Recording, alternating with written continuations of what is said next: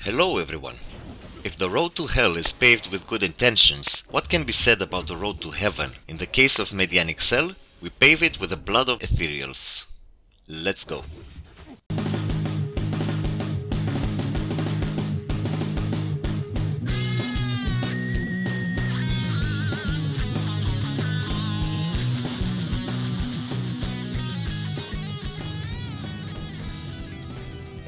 It is time to open up the last endgame hub, which is the Silver City in Act 4. Reaching it requires us to return to the Pandemonium Fortress and make our way to the Plains of Despair in order to find and kill the demon Izual. After killing Izual, a portal to the Diamond Gates of the High Heavens will open.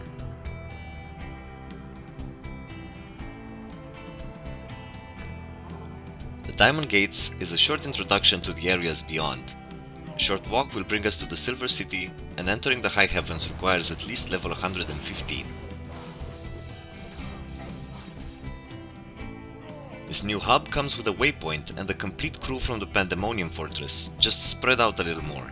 From here we can access our next destination directly to the north. It is the Library of Fate. The drop sources in the High Heavens have a bias for rare items, for what that's worth. The dangers we will encounter in here come in two types. First, the ethereals are melee enemies that spawn in hordes. Killing one has a chance of weakening all the other enemies in a radius around them and inspiring them with a zeal that increases their attack speed. This usually means that surviving enough to kill a few ethereals makes killing the horde much easier. The second danger comes in the form of untargetable towers that spawn in the High Heavens. They will shoot punishers towards the general direction of their adversaries. These punishers, if they hit, will drain a victim's health down to 1 very quickly. They won't kill in one hit, but a second hit from anything else is guaranteed death. Poison resistance will not help much, but poison length duration can mitigate this effect a lot. Try to avoid them as much as possible. We raid the Library of Fate in search of a charm called Zakarum's Ear. This is a simple charm with a bonus to all attributes and a hefty experience gain bonus as well. The sooner one gets this charm, the more experience gain on the long run.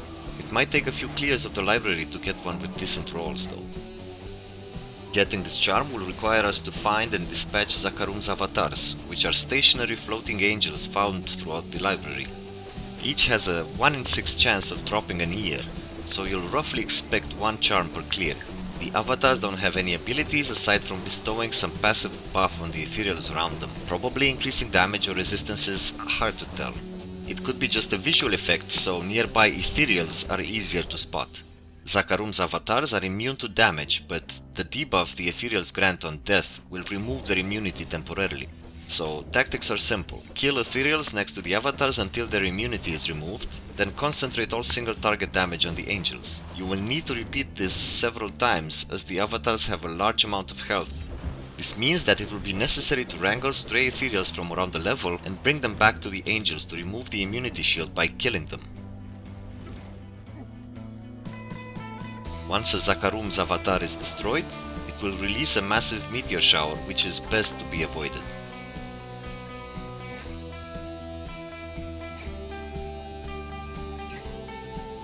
Happy ear farming and see you in the next one.